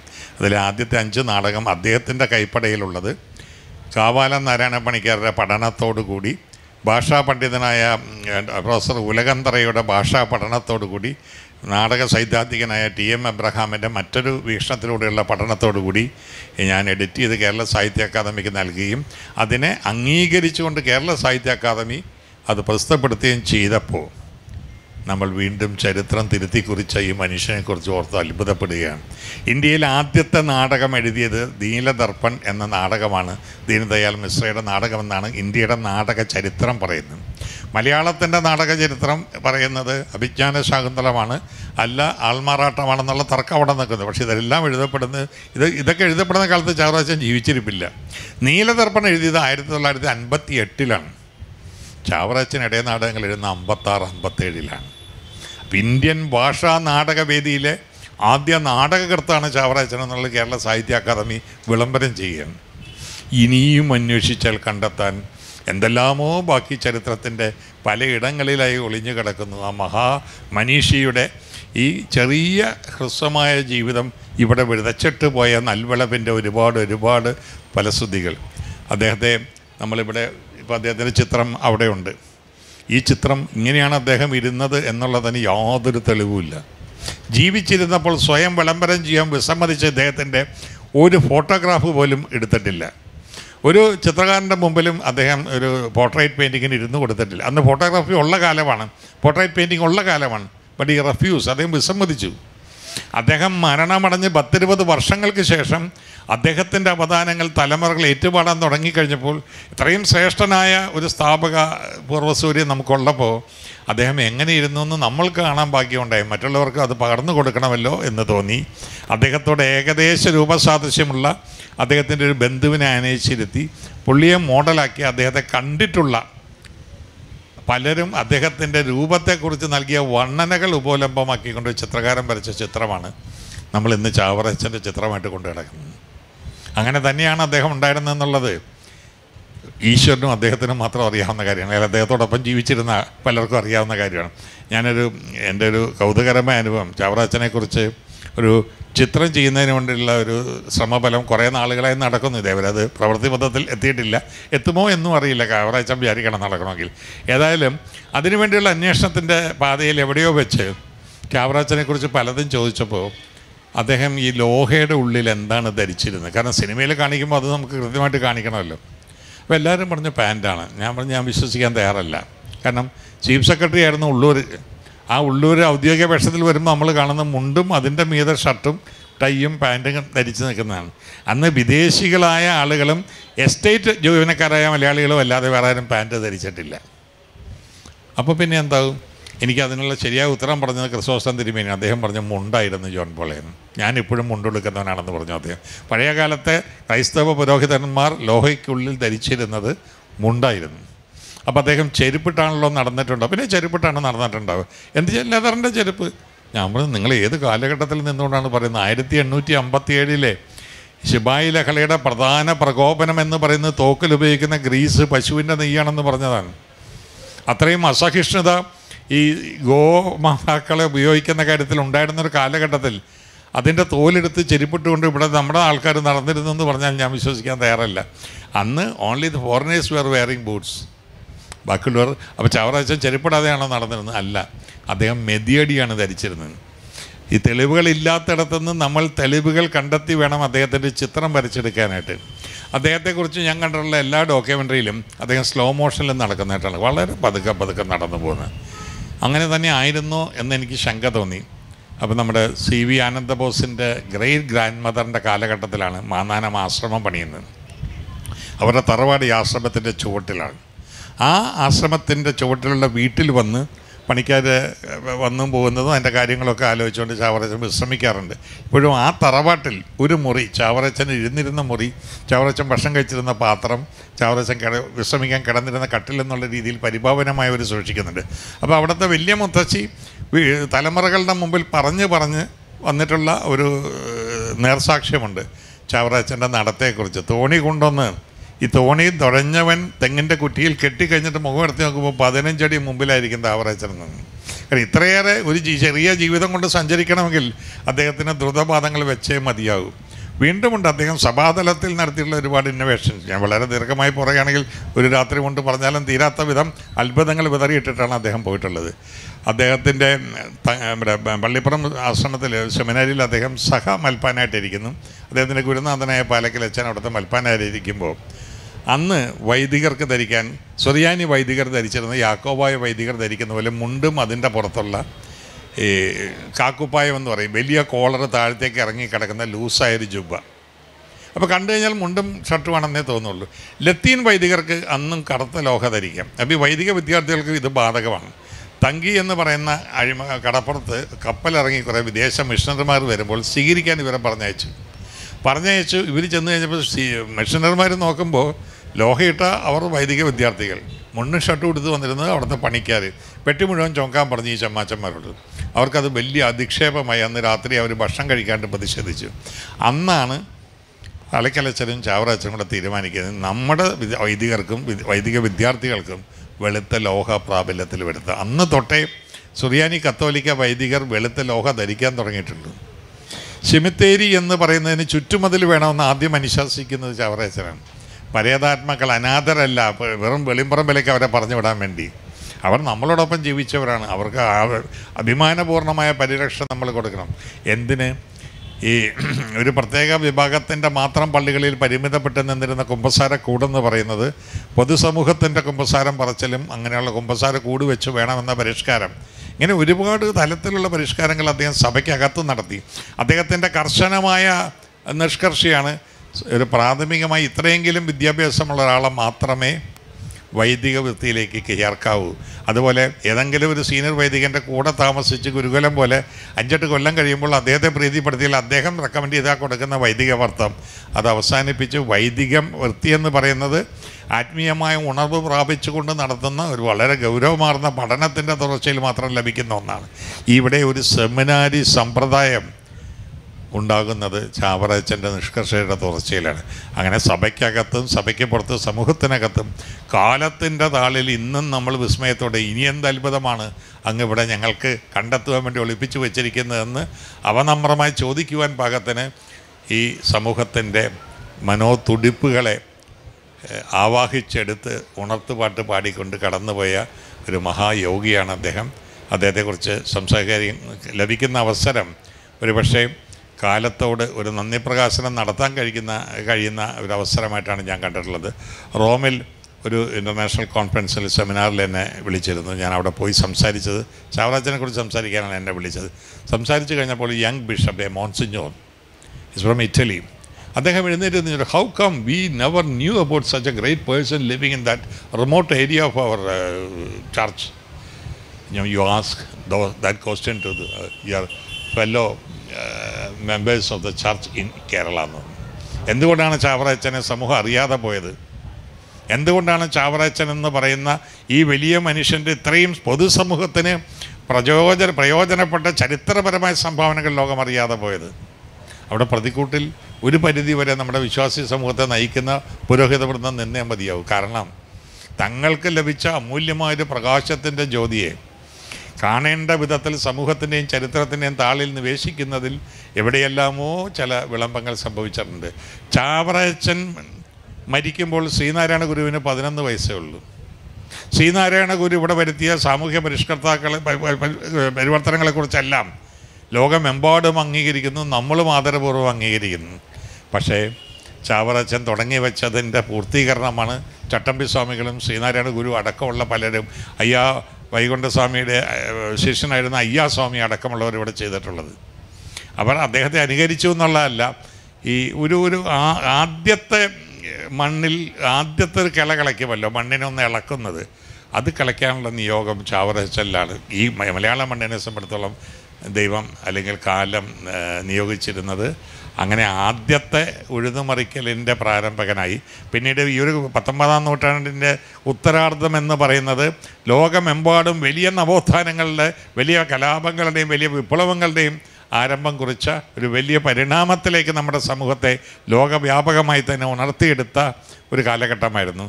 ആ കാലഘട്ടത്തെ നമ്മുടെ മണ്ണിൽ പ്രോദ്ഘാടനം ചെയ്ത നാളെയുടെ രാജകുമാരനായി ഇന്നലകളിൽ നമുക്ക് ദൈവം അനുവദിച്ചു തന്ന, അല്ലെങ്കിൽ കാലം അനുവദിച്ചു തന്ന ആ മഹായോഗിയുടെ മുമ്പിൽ നിങ്ങളോടൊപ്പം ഞാനും നമിക്കുന്നു. നന്ദി.